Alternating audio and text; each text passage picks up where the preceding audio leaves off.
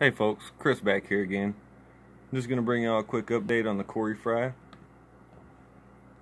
Here was, believe they were 1 day old here, maybe 2.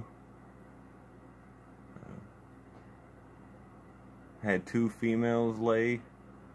Got about probably 200 eggs. Maybe 90% of those made it.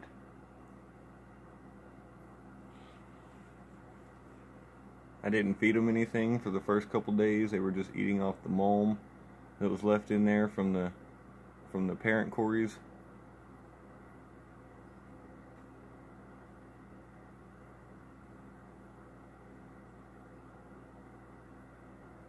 I had been messing with trying to just leave the Cory adults in there, but they just kept eating the eggs.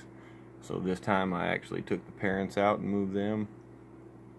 I believe this is day 3 or 4. This is where I started feeding them. I put in really finely crushed flake food and really finely crushed bug bites, and they've been eating off of those for the past week now, or almost a week, about 5 days.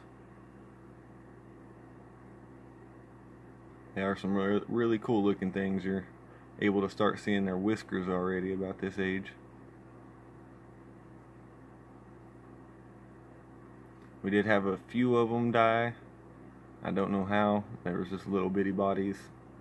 A couple, probably about a dozen out of the couple hundred that hatched. So that's not too bad.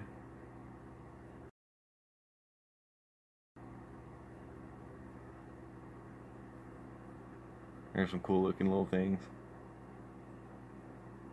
There's the parents, the albinos that you see in there. I believe there were 4 of them, 2 males, 2 females. They got moved over here into the Cory catch-all tank.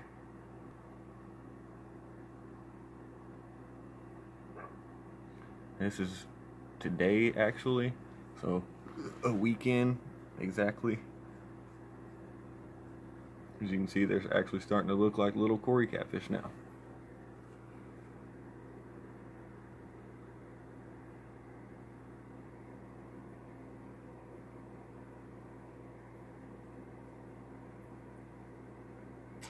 I'll bring another update next week with week 1 through 2 on the Cory babies. Hit that subscribe button and notification bell to catch all of our upcoming content and big projects. Help us get to 1,000 subscribers, please. Y'all have a good one.